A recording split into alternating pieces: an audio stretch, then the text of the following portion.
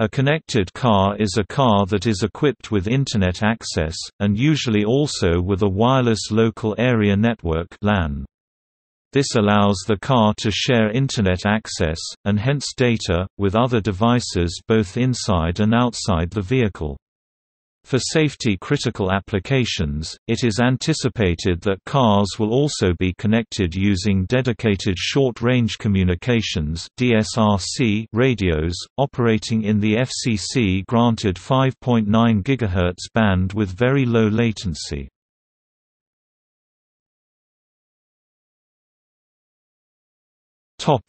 History of connected cars, 1996–present.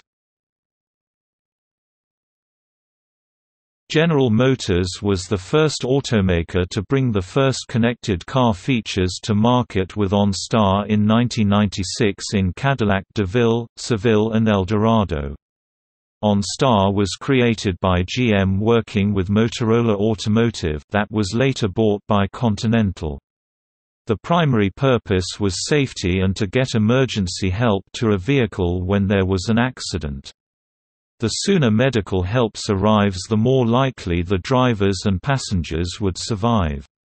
A cellular telephone call would be routed to a call center where the agent sent help. At first, OnStar only worked with voice, but when cellular systems added data, the system was able to send the GPS location to the call center. After the success of OnStar, many automakers followed with similar safety programs that usually come with a free trial for a new car and then a paid subscription after the trial is over. Remote diagnostics were introduced in 2001. By 2003, connected car services included vehicle health reports, turn-by-turn directions and a network access device. Data-only telematics were first offered in 2007. In the summer of 2014, Audi was the first automaker to offer 4G LTE Wi-Fi hotspots access, and the first mass deployment of 4G LTE was by General Motors. By 2015, OnStar had processed 1 billion requests from customers. In the UK, the Breakdown Association, the AA, introduced the first piece of connected car technology, in-car Genie, that connects directly to a breakdown service, not only warning of issues with car health, but intervening directly with a phone call to customers to help them prevent a breakdown. In 2017, European technology startup Stratio Automotive provides over 10,000 vehicles predictive intelligence, enabling fleet operators to better manage and maintain their vehicles.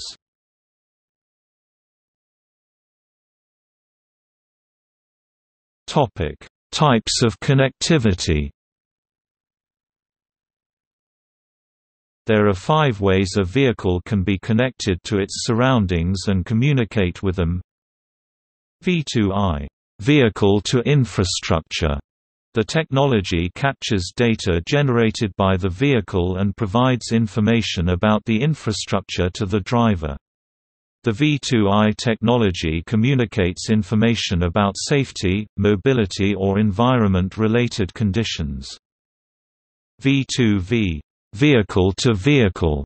The technology communicates information about speed and position of surrounding vehicles through a wireless exchange of information. The goal is to avoid accidents, ease traffic congestions and have a positive impact on the environment.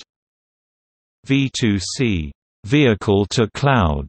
The technology exchanges information about and for applications of the vehicle with a cloud system. This allows the vehicle to use information from other, though the cloud-connected industries like energy, transportation and smart homes and make use of IoT. V2P, vehicle to pedestrian. The technology senses information about its environment and communicates it to other vehicles, infrastructure and personal mobile devices. This enables the vehicle to communicate with pedestrians and is intended to improve safety and mobility on the road. V2X, vehicle to everything. The technology interconnects all types of vehicles and infrastructure systems with another. This connectivity includes cars, highways, ships, trains and airplanes. Topic: categories of applications. Applications can be separated into two categories: single vehicle applications, in-car content, and service applications implemented by a single vehicle in connection with a cloud or back-office. Cooperative safety and efficiency applications, they provide connectivity between vehicles or infrastructure, directly have to work cross-brand and cross-borders and require standards and regulation. Some may be convenience applications, others safety, which may require regulation. Examples include, amongst others, single vehicle applications, concierge features provided by automakers or apps alert the driver of the time to leave to arrive on time from a calendar and send text message alerts to friends or business associates to alert them of arrival times, such as BMW Connected NA that also helps find parking or gas stations. The European eCall would be an example of a single vehicle safety application that is mandatory in the EU. Cooperative safety of life and cooperative efficiency, forward collision warning, lane change warning, blind spot warning, emergency brake light warning, intersection movement assist, emergency vehicle approaching, roadworks warning, automatic notification of crashes, notification of speeding and safety alerts. The connected car segment can be further classified into 8 categories. Mobility management – functions that allow the driver to reach a destination quickly, safely, and in a cost-efficient manner, e.g., current traffic information, parking lot or garage assistance, optimized fuel consumption. Commerce – functions enabling users to purchase goods or services while on the go, e.g., fuel, food and beverage, parking, tolls. Vehicle management – functions that aid the driver in reducing operating costs and improving ease of use, e.g., vehicle condition and service reminders, remote operation, transfer of usage data, breakdown prevention, connected to a breakdown service, with a back-end algorithm predicting breakdowns and an outbound service intervening via phone, SMS or push notification. Safety – functions that warn the driver of external hazards and internal responses of the vehicle to hazards, e.g., vehicle condition and service reminders, remote operation, transfer of usage data. Entertainment – functions involving the entertainment of the driver and passengers, e.g., smartphone interface, WLAN hotspot, music, video, internet, social media, mobile office. Driver assistance – functions involving partially or fully automatic driving, e.g., operational assistance or autopilot in heavy traffic, in parking, or on highways. Well-being – functions involving the driver's comfort and ability and fitness to drive, e.g. fatigue detection, automatic environment adjustments to keep drivers alert, medical assistance.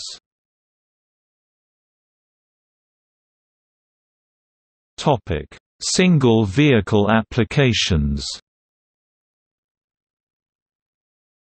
Current automobiles entail embedded navigation systems, smartphone integration and multimedia packages. Typically, a connected car made after 2010 has a head unit, in-car entertainment unit, in-dash system with a screen from which the operations of the connections can be seen or managed by the driver. Types of functions that can be made include music, audio playing, smartphone apps, navigation, roadside assistance, voice commands, contextual help, offers, parking apps, engine controls and car diagnosis. On January 6, 2014, Google announced the formation of the Open Automotive Alliance (OAA), a global alliance of technology and auto industry leaders committed to bringing the Android platform to cars starting in 2014. The OAA includes Audi, GM, Google, Honda, Hyundai, and Nvidia. On March 3, 2014, Apple announced a new system to connect iPhone 5/5C, 5S to car infotainment units using iOS 7 to cars via a Lightning connector, called CarPlay. Android Auto was announced on June 25, 2014 to provide a way for Android smartphones to connect to car infotainment systems. Increasingly, connected cars and especially electric cars are taking advantage of the rise of smartphones, and apps are available to interact with the car from any distance. Users can unlock their cars, check the status of batteries on electric cars, find the location of the car, or remotely activate the climate control system. Innovations to be introduced until 2020 include the full integration of smartphone applications, such as the linkage of the smartphone calendar, displaying it on the car's windshield, and automatic address searches in the navigation system for calendar entries. In the longer term, navigation systems will be integrated in the windshield and through augmented reality project digital information, like alerts and traffic information, onto real images from the driver's perspective. Near-term innovations regarding vehicle relationship management (VRM) entail advanced remote services, such as GPS tracking and personalized usage restrictions. Further, maintenance services like over-the-air tune-ups, requiring the collaboration of car dealers, OEMs and service centers, are under development. Despite various market drivers, there are also barriers that have prevented the ultimate breakthrough of the connected car in the past few years. One of these is the fact that customers are reluctant to pay the extra costs associated with embedded connectivity and instead use their smartphones as solution for their in-car connectivity needs. Because this barrier is likely to continue, at least in the short term, car manufacturers are turning to smartphone integration in an effort to satisfy consumer demand for connectivity.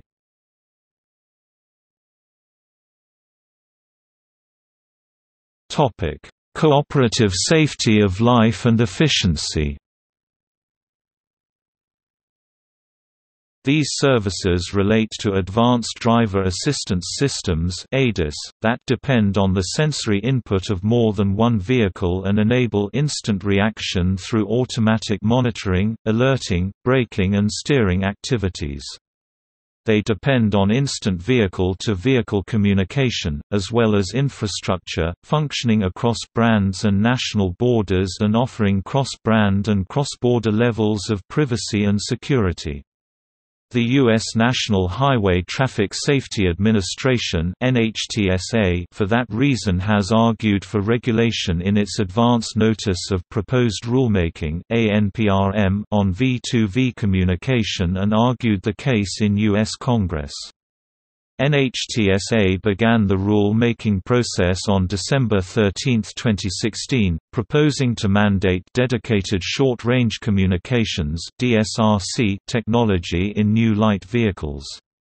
Under this proposed rule, vehicles would broadcast a defined data packet, the Basic Safety Message (BSM), up to 10 times per second, indicating vehicle location, heading, and speed. In March 2017, GM became the first U.S. automaker to provide DSRC as standard equipment on a production automobile, the Cadillac CTS. The U.S. also has appropriate standards, IEEE 802.11p, and frequency rules in place. In Europe, a frequency is harmonized for transport safety and a harmonized standard, called ETSI G5, are in place. In the EU there is no push to oblige vehicle manufacturers to introduce Connect. Discussions about a regulatory framework for privacy and security are ongoing. Technologically speaking, cooperative applications can be implemented. Here the regulatory framework is the main obstacle to implementation. Questions like privacy and security need to be addressed. British weekly, The Economist, even argues that the matter is regulatory driven. Hardware. The necessary hardware can be divided into built-in or brought-in connection systems. The built-in telematics boxes most commonly have a proprietary Internet connection via a GSM module and are integrated in the car IT system. Although most connected cars in the United States use the GSM operator AT&T with a GSM SIM, such as the case with Volvo, some cars such as the Hyundai Blue Link system utilizes Verizon Wireless Enterprise, a non-GSM CDMA operator. Most brought-in devices are plugged in the OBD onboard diagnostics port for electrification and access to vehicle data, and can further be divided into two types of connection. Hardware relies on customer's smartphone for the Internet connection, or hardware establishes proprietary Internet connection via GSM module. All forms of hardware have typical use cases as drivers. The built-in solutions were mostly driven by safety regulations in Europe for an automated emergency call (ABBR).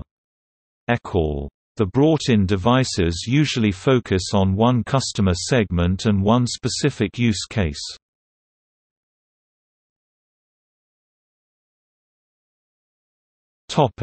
Insurance. The data provided by greater vehicle connectivity is impacting the car insurance industry. Predictive modeling and machine learning technologies, as well as real-time data streaming, providing among others information on driving speed, routes and time, are changing insurers' doing of business. Early adopters have begun to adjust their offering to the developments in the automotive industry, leading them to transition from being pure insurance product provider to becoming insurance service hybrids. Progressive, for example, has introduced its usage-based insurance program, Snapshot, in 2008, which takes into account driving times and ability. The data gathered through an onboard diagnostics device allows the company to perform further personal and regional risk assessments. Another innovation being tested in the insurance industry regards telematics devices, which transmit vehicle and driver data through wide area networks and are subsequently used to influence driving behavior, for legal purposes and the identification of fraudulent insurance claims. Further applications are dynamic risk profiles and improved customer segmentation. Future services include coaching on driving skills for fuel efficiency and safety reasons, the prediction of maintenance needs, and providing advice to car owners regarding the best time to sell their car.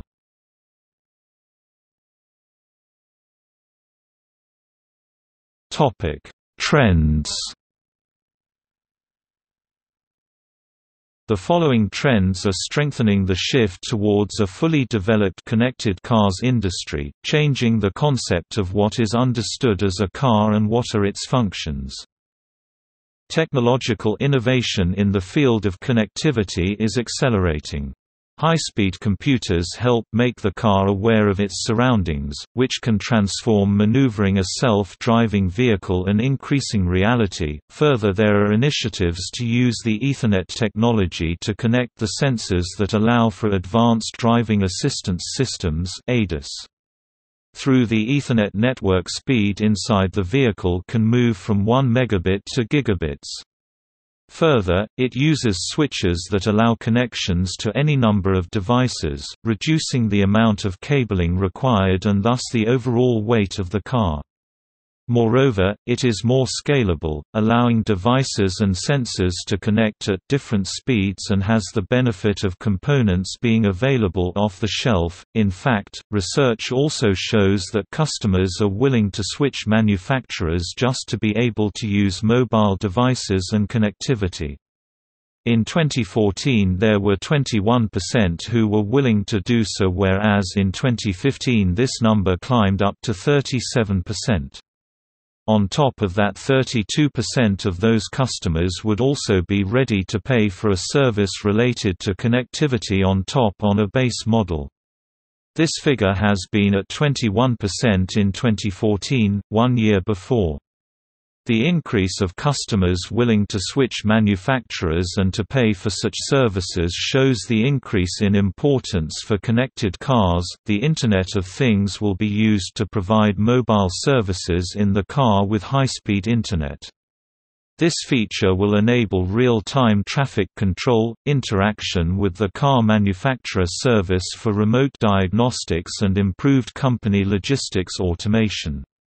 Moreover, in the beginning of the self-driven car era, Internet will be used for information exchange between the cars for better route selection and accident reports.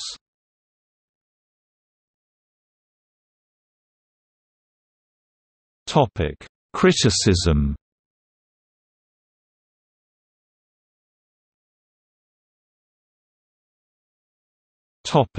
Drawbacks and challenges. Although the connected car offers lots of benefits and excitement to the drivers, it also faces drawbacks and challenges. A major issue with the connected cars is hackability. The more it is connected to the Internet and to the system, it becomes more exposed to being penetrated from the outside. If the service and help can be provided from distance by car makers, through that channel, hackers can access and control the car as well. In Germany and Brazil, 59% of car drivers are afraid to be hacked into their car if it is connected to the Internet. In the US there are 43% and in China 53%, whereas the average lies at 54%. Reliability is also a major concern. Cars, sensor, and network hardware will malfunction. The system has to deal with incorrect data, as well as faulty communications, such as denial of service attacks. Privacy is another dimension, both with hacking and with other uses. Sensitive data gathered from the car, such as the location, driver's daily route, apps that are used, etc., are all susceptible to be hacked and used for unauthorized purposes, as well as being used by businesses and government. In Germany, for example, 51% of car drivers do not want to use car-related connected services because they want to keep their privacy. In the US it is 45%, in Brazil 37%, and in China 21% of the car drivers that think so. The average lies at 37%. A simple failure in the system, whether in the connected car, or elsewhere in the network, while on the autonomous drive, can cause fatal consequences.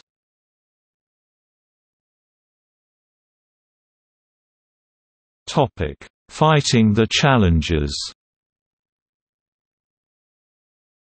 Changing the design of products, the way that the product is developed, and the maintenance respond architecture play a crucial role. Companies have to focus on long-term solutions in terms of design security because quick changes are costly and easy to circumvent. Integrating this sphere at the earliest stage possible when developing the product can be the right approach for the companies.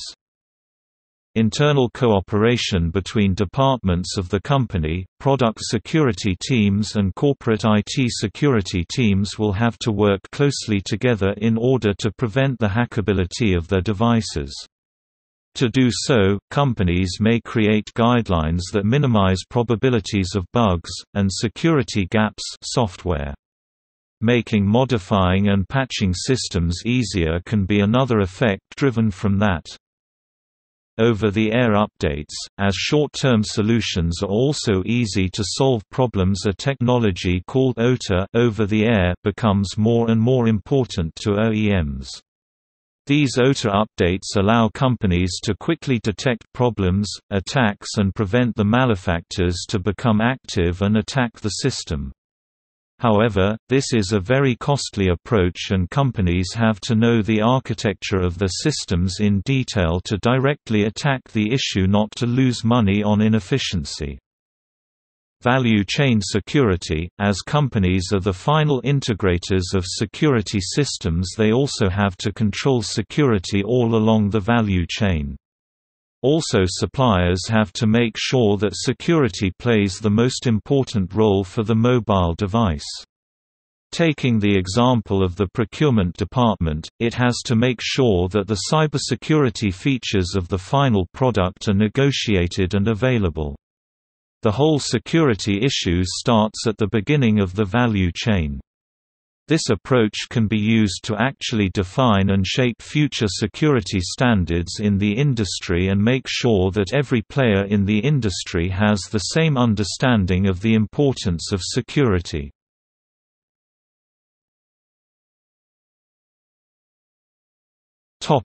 See also: autonomous car, V2X, V2V, IEEE 802. 11P, car hacking, software update systems.